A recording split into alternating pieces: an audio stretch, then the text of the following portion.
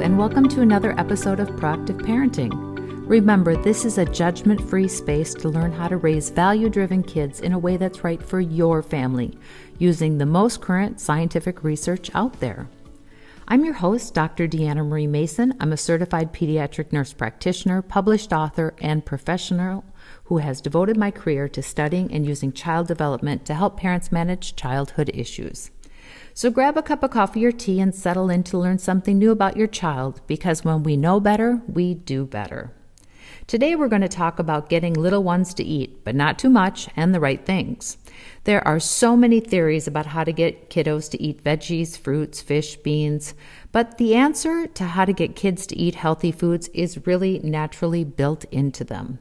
All we have to do as parents is to let the natural process do its thing. And what is that natural process? Simply put, it's hunger.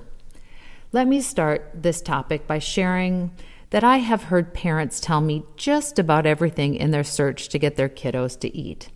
A few of the things that I have heard to help get kids to eat include pick the tops off of broccoli to make sprinkles to put on their food, blending pureed vegetables into ground meat to make meatballs, putting mashed avocados in chocolate brownies, having the child watch cartoons to distract them while they're eating, covering everything with batter or breading to hide what's inside, lie and say strawberries and grapes are candy, put a dish of ranch dressing or ketchup on a plate and allow the child to dip all their food in it and refill as necessary, put everything in some type of bread, whether that's sliced bread, tortillas, waffles, and so on to hide the contents, or make a child eat to earn their dessert.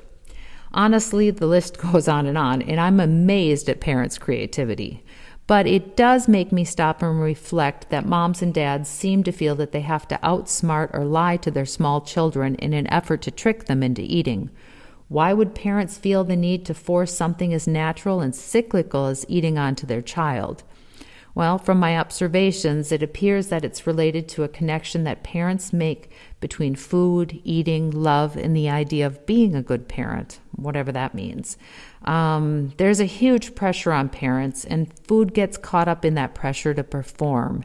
That's where I see parents doing some unique things to make sure their kiddo is eating.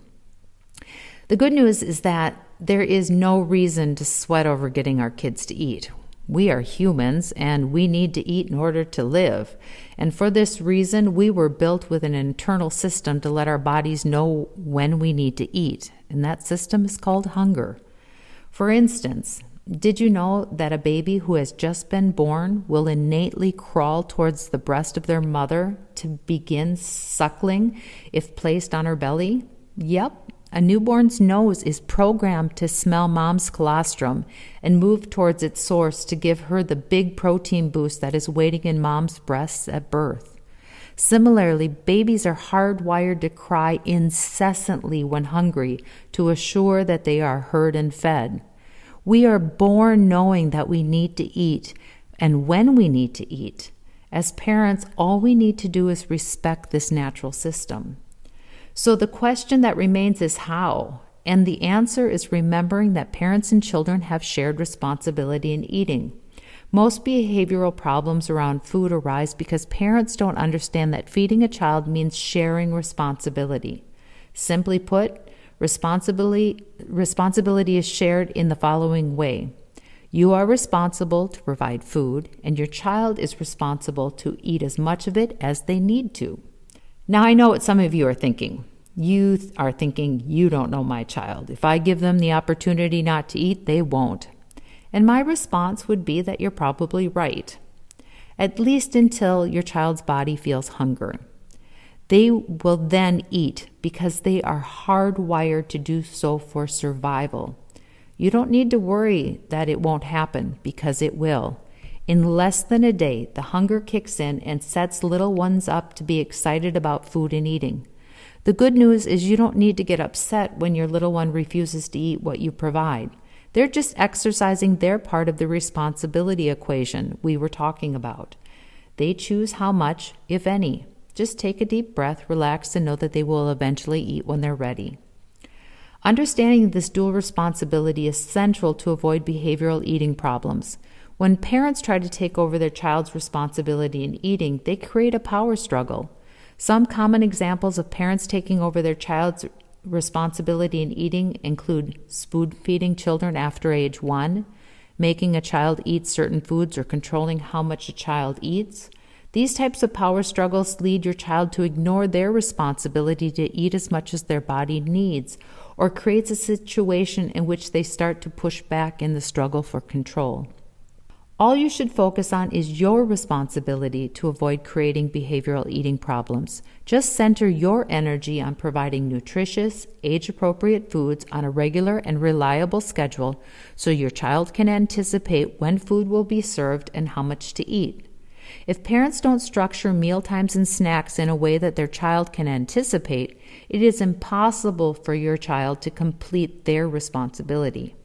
Likewise, if parents don't provide food choices that are appropriate for their child's age and development, that can also impede a child from completing their responsibility.